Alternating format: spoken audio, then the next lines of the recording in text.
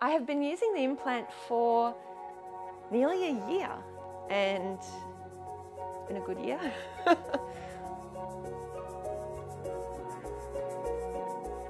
When I first lost my hearing, I was quite scared. I isolated myself dramatically, so the people that I interacted with were mostly my family and close friends. Communication at that time was difficult, especially in social engagements where you don't want to be rude. Everyone's smiling and laughing, and so you would smile and laugh along with them, but you have no idea what's going on. I've probably tried to help Teresa in the practical ways of helping her to communicate on the phone and helping her interact without trying to be too overbearing whilst doing that, so that she could also maintain a bit of independence and confidence. Being diagnosed in October, and then I didn't have the implant until the following August. So it was almost a year, especially when I wasn't getting much benefit from hearing aids. It was a year of no work, no social engagement, and being very isolated. It was a very hard time for me. Since she left high school, that's what she's wanted to do, so she's derived a lot of her sense of purpose from pharmacy and that profession. I had to quit my job where I was working in the Sunshine Coast.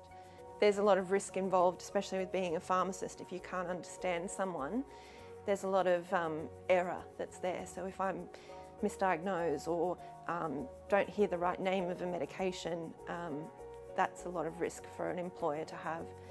She's gone from anxiety about actually dealing with people because she was nervous about that interaction and how she would perform and function and be able to handle it, to now she's just started to work in different places and she's now confident to actually do that from a professional thing as well as a personal one.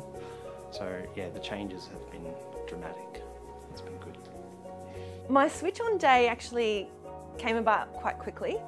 I wasn't expecting to be switched on for another week, so it was pushed forward a week because I healed so quickly and things were going really well.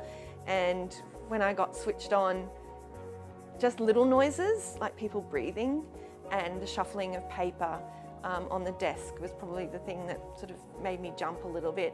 And to hear Alice properly for the first time, my audiologist, that was a surprise. It was a good day. I cried a little, and yeah, I just didn't want to have too high of expectations, but I think it ended up exceeding them, so it was good. Everyone wanted to know what it sounded like, and just trying to describe to people what it sounded like was a little bit electronic. And the best example I could give was Stephen Hawking. And everyone told me, especially Alice, my audiologist, she said that it will get better. And I sort of didn't believe her in the beginning. I thought this is just what it's going to be. But I started to notice that people who I was constantly in contact with, like my mum and my partner, started to sound more normal, started to sound like themselves. And Alice kept saying to me, practice, practice, practice. So I would just listen to music, go to the cafe and just go about my normal activities that I enjoyed, and eventually, after a few months, things just started to sound normal.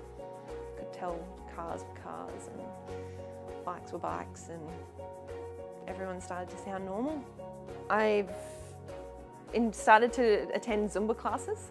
I've told the instructor that I have a cochlear implant, and after my first few classes, they said, we don't even notice.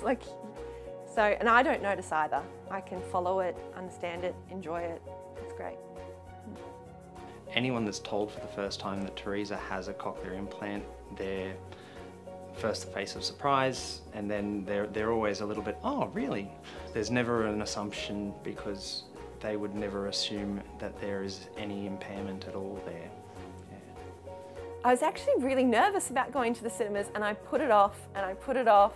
My friend took me and we didn't have the telecoil system, but I ended up not needing it at all. And I could enjoy the movie, I could understand, there was no subtitles, and that was a happy moment. I really enjoyed that. So I've gone to the movies several times since. Yeah. You know, very, very enormously proud of her. Yeah.